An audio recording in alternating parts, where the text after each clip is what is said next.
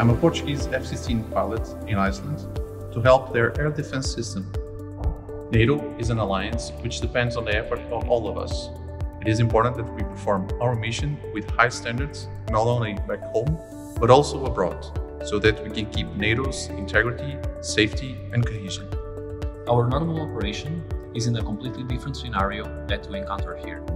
So, working side by side with Icelandic Coast Guard, it has been extremely gratifying since we are sharing the same infrastructures and ground support equipments during the mission.